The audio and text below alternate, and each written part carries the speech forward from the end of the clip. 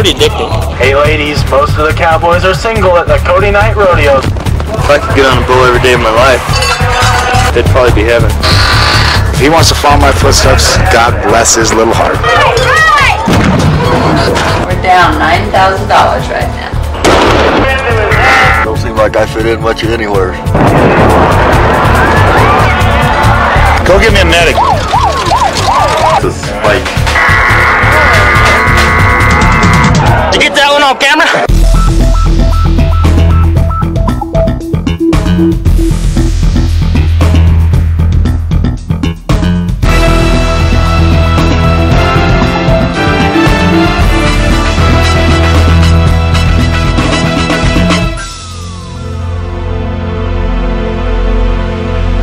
I'm Pike. This is Lara, Hughey, and Mike Sheridan. We headed out to Cody, Wyoming, where the tradition of rodeo began. Before any of us went out on this story, the closest we had come to a bull was eating a steak. Looks like a lot of bull, don't it? It was an exhausting assignment. The Cody Night Rodeo goes on every night, all summer long, and we were there for 6 weeks straight. One of the things I've learned about cowboy life is that it's about freedom and danger. So I told you about breaking my neck? Yeah. I was doing it. It's hard to imagine getting on an angry animal that weighs a ton more than you do. But these guys willingly climb on again and again. So it's a 6-week soap opera on horseback with looming bankruptcy, crushed bones, and bruised cowboy egos. And that's just the beginning. The town of Cody and the rodeo are very closely linked. Cody was founded by Buffalo Bill Cody. He was a well-known Western showman who brought the idea of rodeo and his Wild West show around the world. And since then, Cody has very much been associated with the idea of a Western show and a rodeo. Testing 1, 2, 3, 4. Testing 1, 2, 3, 4. Testing 1, 2, 3, 4. Rodeo office? The Cody Night Rodeo is the only surviving nightly rodeo left in the country. They begin each season knowing it could be their last. When we start every year, we're in the hole, and so we're depending on people coming in. And so, you know, it has to happen. They have to come in or we don't make it. You know, we'd be out of business. Join us tonight at 8:30 at the Cody Stampede grounds for the opening night of the Cody Night Rodeo. Tonight at 8:30. Just wanted to check with you, make sure it was all right if we drove through here. See what your opinion on that was. You want your butt kicked every time you do? I don't know, is that part of the deal? Is that what I have to do to get it done? Could do. Can do it for you if you'd like. You have never seen a pair of blue jeans fit properly till you've been to the Cody Night Rodeo. So come on down to the west side of town tonight and every night at 8:30 all summer long.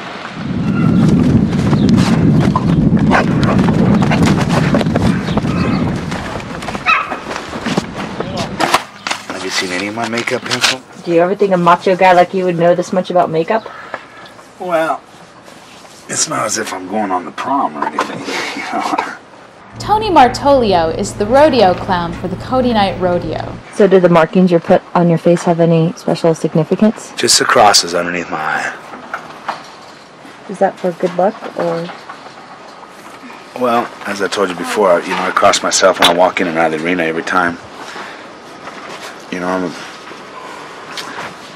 so the crosses seem to give me a little bit of help. I mean, they've never let me down yet. I'm still alive. For Tony, rodeo life is like an addiction. Even after breaking his neck steer wrestling, he's come back as the rodeo clown. So I did it for 12 years straight, here and in Jackson, all over, and got married, settled down, had 3 lovely children, and got a divorce and went back to it. You know, she pretty much says, you're not going to clown anymore, which I didn't think was fair, but that's another story. Now that Tony's returned to being a clown, he has a lot to prove. His 3 kids are spending the summer with him, even though his ex-wife thinks the rodeo is a bad influence. Tony's got 3 months to win them over. Josh, have you gained more respect for what your dad does, or do you think he's just playing? Close your eyes. I think he's just playing. You mean this is all for fun, what I do? Yep.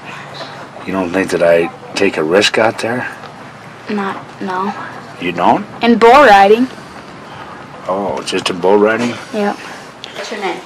See you guys later.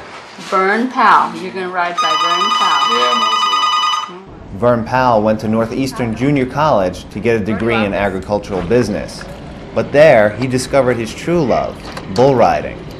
This is his first summer at Cody, and he only has 3 months to show he has what it takes to make it to the pros. This is our home away from home. We've got our mattresses in here. So actually, this is my front porch I'm sitting on right now. Hey, Mom. What are you up to? Because it's run every night, the Cody Night Rodeo is almost the minor leagues of rodeo. It's where young guys who are just starting out can come, get on a lot of horses and bulls, and gear up before they really enter the pros. I mean, it's really pretty easy. At least it looks like it so far. So what's the shirt say? Second's okay for you. So second's okay on the front, and on the back it says for you. That's pretty funny. It's just one of them deals. That's kind of the way you want to feel, you know? I want to take first every time. Some people do what they do to make money, and some people do what they do because they love it. Kathy and Jim Ivory are basically the brains and brawn behind this entire operation. Kathy runs the PR side of the business. 5 chicken shot. Jim runs the rodeo side of the business. Yeah, you guys are pretty busy, I mean, getting ready for the rodeo. Yeah, there's quite a bit. Pretty big rat race the first few days, and then it only lasts 90 days, and it's all over. Join us tonight at 8:30 at the Cody Stampede Grounds for the opening night of the Cody Night Rodeo. Hey ladies, most of the cowboys are single at the Cody Night Rodeo, so come on down to the west side of town tonight and every night at 8:30 all summer long. Bull riding, steer wrestling, bronco busting. We can't get over what an adrenaline rush this is. But danger's always just a step away. When Tony's hurt, we're not sure if he'll get up again. Oh, Tony, get your feet out in front of you.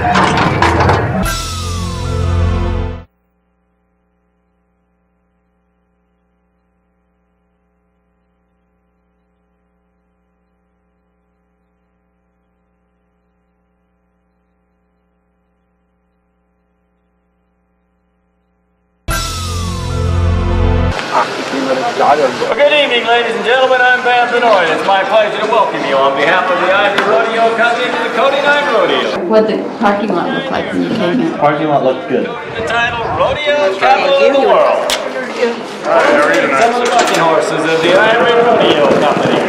These animals are much like the cowboys that live to ride them, wild and spirited. How are you feeling right now before your ride tonight? Great. You're not nervous? Well, you're nervous, but it's not anything that you talk about. Early day cowboys bet their future on a vast new region and on their own ability to tame it. They were gamblers by nature, just as their rodeo cowboy descendants are today. No one forces cowboys to rodeo.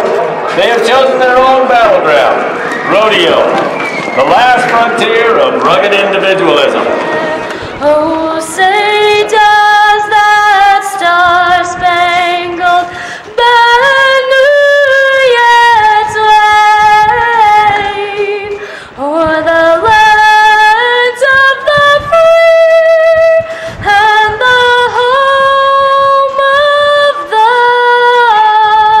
brave? Well, hang on your hats and take a deep seat. Let's go. Let's show. Let's rodeo.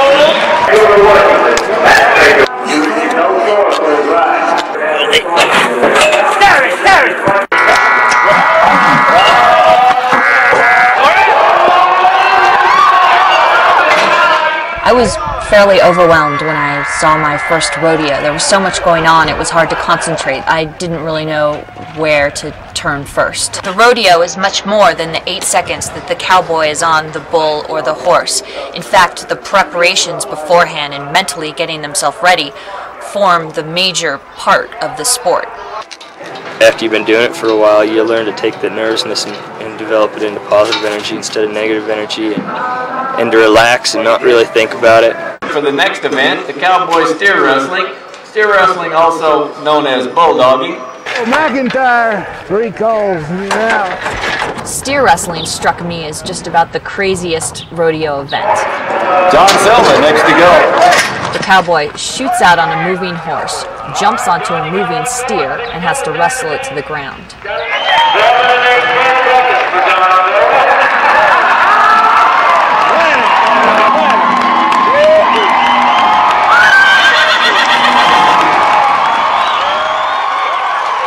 Tony broke his neck doing this years ago.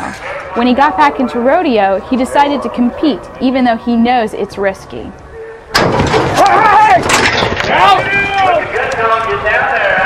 Oh, Tony, get your feet out in front of you. What did he do? Did he break his leg? Did you see? I thought Tony was joking first. When he fell down, he hit the ground and rolled over, and I thought, well, he missed the steer and he was just trying to be a ham, but apparently he was pretty seriously injured. Yeah.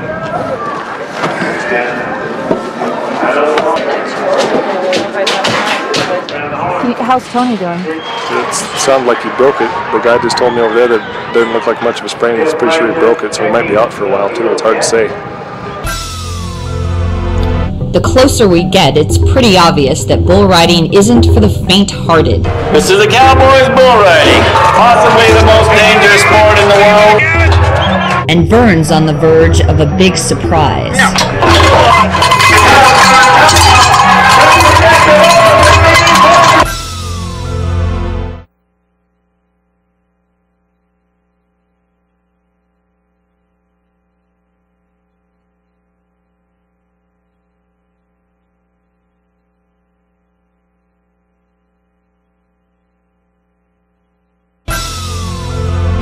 Open that gate back there so the bell racers can get in.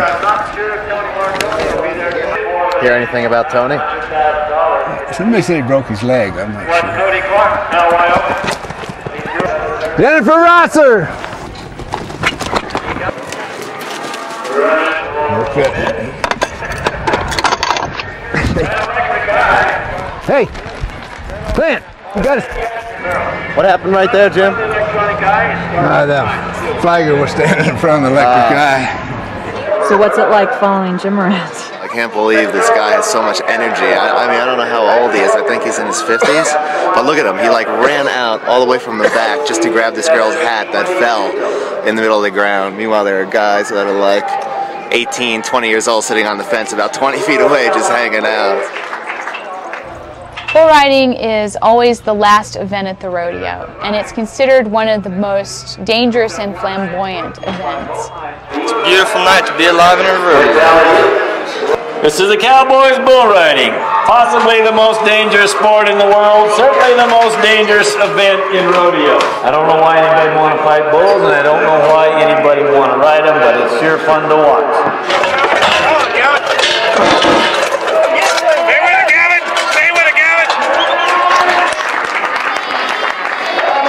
I was out in the bull ring shooting the bull, you know, when it comes out, and then someone next to me says, "Excuse me," and I look over and it's Tony, and before I can even say anything, he's like back into the fray.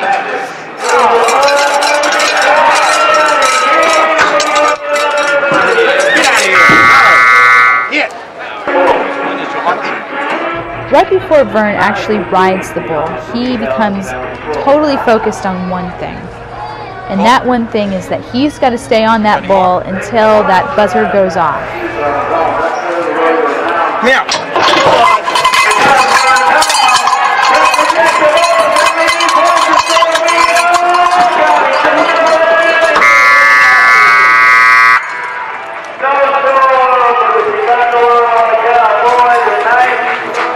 Well, what do you say we give all the cowboys and cowgirls one more great big round of applause if you like what they did for you tonight? Thank you all for coming out tonight. Come back and see us again real soon. Good night, everybody. How'd you do, Vern? I'm good. I just blew my shot, you know, and now I gotta sit here and think about it. Yeah. Go on, meet you. Alright, I'll be there in a little bit. Need to get a lot more aggressive. A lot of times when a guy gets bucked off, it's from a weak heart. I guess I just wasn't aggressive as I needed to be tonight. so that's the way it goes.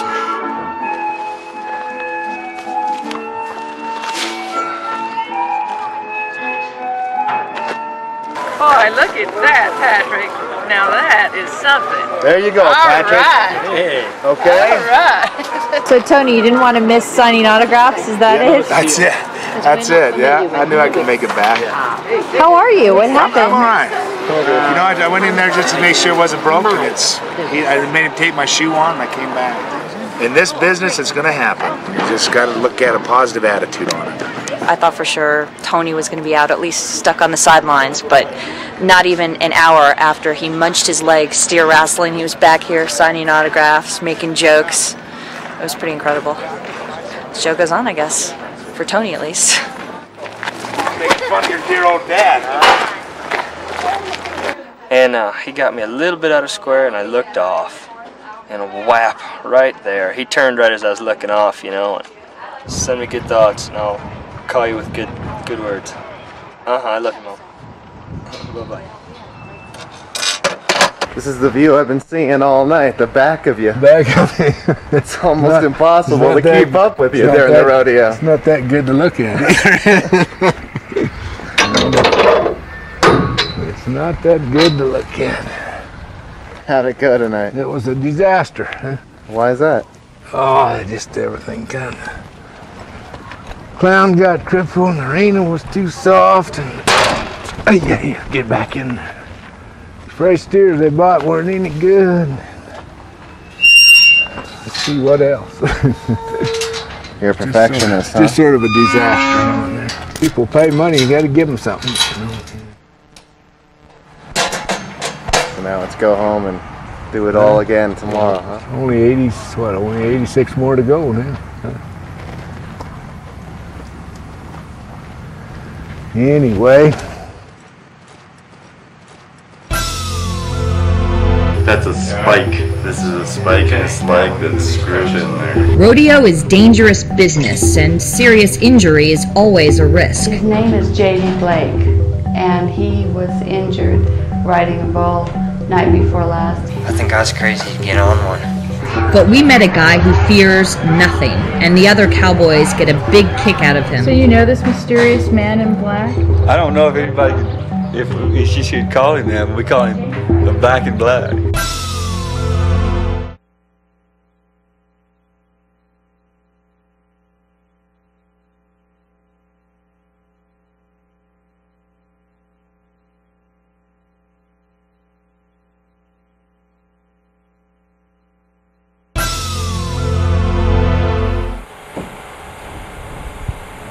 The rodeo goes on for 90 days straight, and during this time Jim and Kathy have to get up early every morning, and they don't get home until late every night. All right, bye guys. Kathy is constantly on the go and takes care of a lot of responsibilities she has for the rodeo during the day, most of which she loves doing, except for this one, having to visit cowboys who have been injured at the rodeo. His name is J.D. Blake, and he was injured riding a bull night before last, and yesterday they did surgery. He has a pin. His leg was a spiral break, and so we just come by and see how he is. I just came to see J.D. Blake. The other night, J.D. was thrown off his bull. The bull then stepped on J.D. and broke his leg. Oh, what is that? That's a spike. This is a spike and a slag that's screwed in there. I'm really tired. Are you? You're mighty tough, I'll tell you that. Yeah. Does it not hurt as much as it did the other night? Do you have something for that? Yeah, it doesn't hurt as bad. Doesn't it? He was on morphine, now he's on Demerol or something like that, so. How old are you? 15. 15, wow. So is this your first year doing rodeo? Yep. Those bulls are crazy. I think I was crazy to get on one.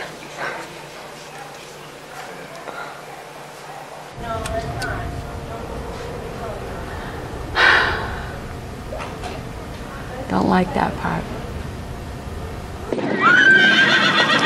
The Cody Rodeo embodies a lot of the feel of the Old West, including like any Western movie, the dark, mysterious stranger who comes into town. Okay, what's your name? Matt Steele. Matt Steele. Is that S-T-E-E-L-E? Nobody gets to enter until they ride, you know, as soon as you ride, as soon as you get off. Pardon me? I want a bull Saturday. Oh, you want a bull Saturday? Yeah. Okay, I'm sorry, I misunderstood you. Okay, Matt.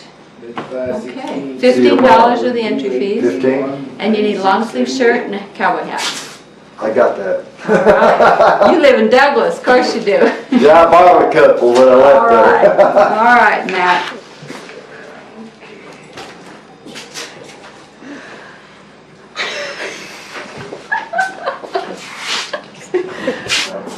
So you know this mysterious man in black? Yeah, we named him. I don't know if anybody could, if she should call him that, but we call him the Back in Black. You traveling from rodeo to rodeo? Well, I come up here to rodeo for the summer. Or till I go broke, one of the two. You have a family anywhere? Or? Kind of, sort of. Yeah. Everybody's got family somewhere, don't they? All mine's in Utah. I don't plan on going back for a while. Why not? Well,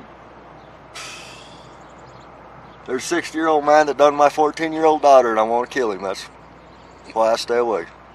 Wow. So now, what's that tattoo? That's my brand. The circle stands for eternal. The S stands for still on top, and Sioux, the Sioux Nation, on bottom. Nervous at all? Pardon? Nervous? Ready to go. Next time on Eyewitness, Matt Steele won't give up. He keeps trying to pull off the big win. It looks like Vern is employing some unusual means to keep his concentration up. But will it pay off? And we have a real scare with Tony's son. Hey, buddy,